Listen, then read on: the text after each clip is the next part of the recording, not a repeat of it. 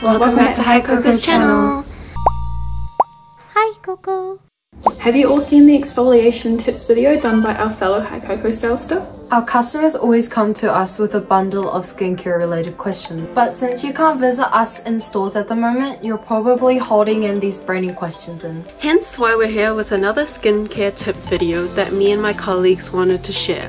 In today's video, we will be talking about the different kinds of cleansers and the importance of each cleansing step. So, shall we dive in? Hi, my name's Josie, and I'll start off this video by telling you all about oil cleansers. You guys may be wondering, why is using cleansing oil so important? Well, you've all heard of double cleansing, right? One of the most important tips to achieve healthy skin is to first cleanse with an oil-based cleanser, and then after rinsing that off, follow up with a water-based cleanser. Even if you don't usually wear makeup, our skin produces natural oils throughout the day, sheds skin cells, and is also exposed to environmental dust. All of this can sit on your face and eventually lead to clogged pores and acne. Can't I just wash my face with water or a foaming cleanser? If you put a tablespoon of oil into a glass of water, what happens? There's two layers and none of them mix with each other. Because oil and water aren't built the same, they don't like each other. However, like dissolves like, so you'll need different products to remove different residues off your face. Water dissolves water. Water-based cleansers will help with the removal of water-based nasties like bacteria, dead skin cells, and sweat, but you will still likely have leftover residue sitting on your skin or dissolved into your pores. Oil dissolves oil, so your cleansing oil will help remove your oil-based products such as your sunscreen, makeup, and also your sebum. Oil cleansers also help penetrate deeper into these pores to help with dissolving blackheads to an extent. Also, many of our daily makeup products are oil-based or waterproof, so it is very important to use oil-based cleansers to remove these products from our face. There's one question that beauties often ask us in the stores: won't putting oil on my already oily face just make it worse? This is what I mistakenly thought back in the day as well, but actually it's a myth. Cleansing oils do not make your face more oily, as most of them emulsify into a milk, and plus, you are washing it off.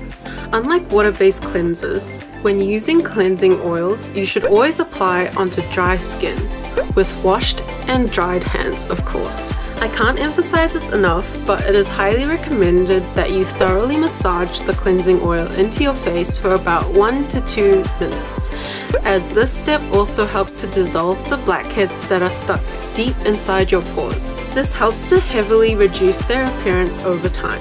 Much like our skin, every oil cleanser is going to be different. Make sure you check the ingredients on each product before you try them. And definitely go for another option if the ingredients list has something that you might easily react to. In this way, you can look for the best oil cleanser specific to you. Hi, my name is Jayan, and to follow up Josie's talk about oil-based cleansers and cleansing oils, I'll let you know more about cleansing balm. So, what is a cleansing balm and why do we use them? To put it simply, it is a wax texture type of cleanser that helps to gently cleanse impurities and remove makeup. This includes heavy/waterproof makeup, but there are some specific benefits of using a cleansing balm over others.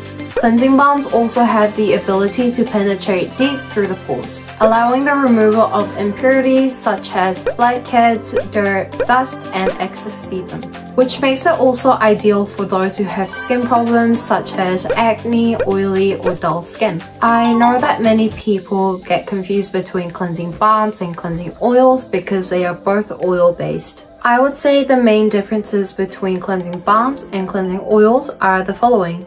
Number 1. Balms have a creamy and light buttery texture, while cleansing oils are heavier and rich in consistency.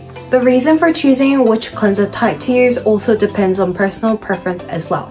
For example, I like to use cleansing balms because they help better with removing heavier makeup while it still feels fresh and light after washing. They are creamier and lighter in consistency, which allows them to deeply cleanse your pores while still retaining the moisture under the surface of your skin. Number 2. Cleansing balms are very easy and efficient to use. For those who like to keep their bathrooms clean, you might want to consider balms over sloppy oils. I would recommend using 1 to 2 full scoops of the product, and it will start to warm up as soon as you apply it on your skin. To turning into an oil form so that it helps to cleanse more deeply. Then once you add water, I would recommend using lukewarm water. It emulsifies into a milky, watery texture. After fully washing off the product, I would recommend going in with another foam cleanser just to remove the excess makeup or dirt that could be sitting on top of the skin. Hey, my name is Ashlyn, and since Jane and Josie have told you all about oil-based cleansers, I'm going to talk about the importance of water-based cleansers to wrap up.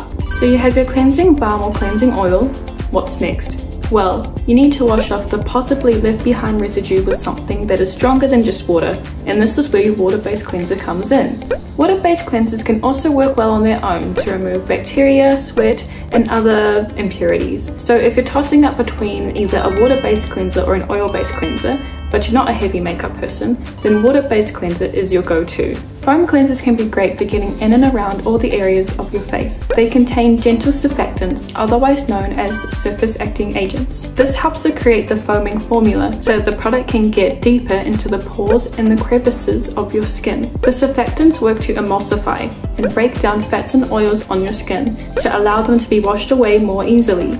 If your skin is drier, then a gel cleanser would be a great option for you. Gel cleansers don't foam up as much and they can help retain hydration in your skin. So they are a more gentle way to cleanse, which would help if you do have more sensitive skin. You can also use cleansers that are mildly acidic. These can come either foam or gel and have a pH level similar to that of our natural skin, tend to be less drying to the skin. I hope this gave you some helpful insight into the importance of cleansing and what cleansing form will be best for you. This is the most important step in your skincare routine, so you do need to take extra care when choosing the right one for your skin. In general, cleansing your skin is very important as this prevents future skin problems and keeps your skin feeling healthy throughout the day. Since we have all these different compounds on our face, this is exactly why double cleansing is so necessary.